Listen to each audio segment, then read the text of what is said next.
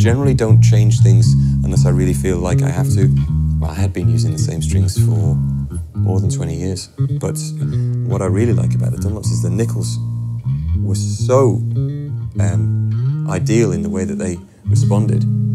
They have this thing where you feel like they're responding very quickly to what I'm playing, which is something that I had felt and really liked from my previous favourites. But when I went back to those, they almost felt a little bit stubborn. They almost felt like they weren't as responsive.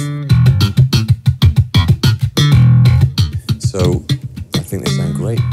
And I think they feel great, they sound great, and because I'm not looking for the ultra aggressive highs, I kind of thought, well, they almost sound like that played in steel string that I always like.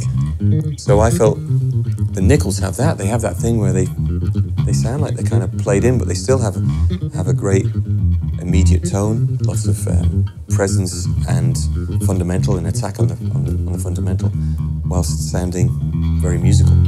So yeah, I'm really impressed and really liking them.